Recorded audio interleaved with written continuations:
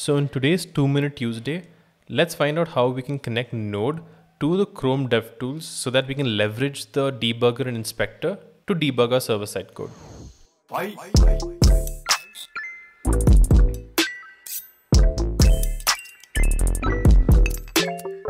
So I have a simple Express server setup here. I have a bunch of users and a get API that's been exposed where the users can be searched by their username.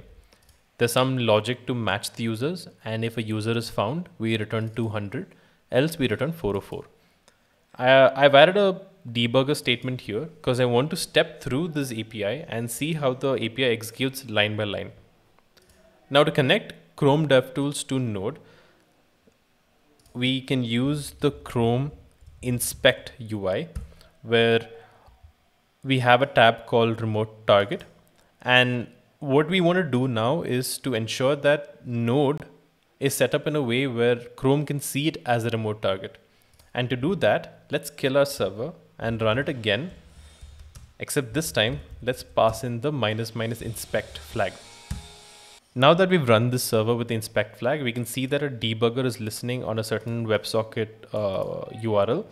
And on Chrome, we can also see that a remote target has been set up for our index.js file.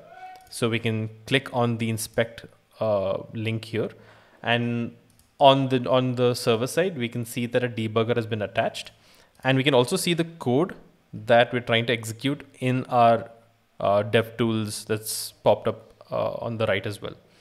So now let's fire this API again.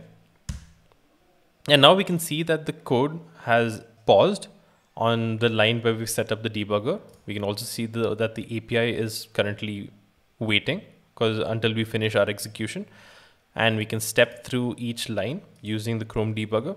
So we can see what username was passed, for instance.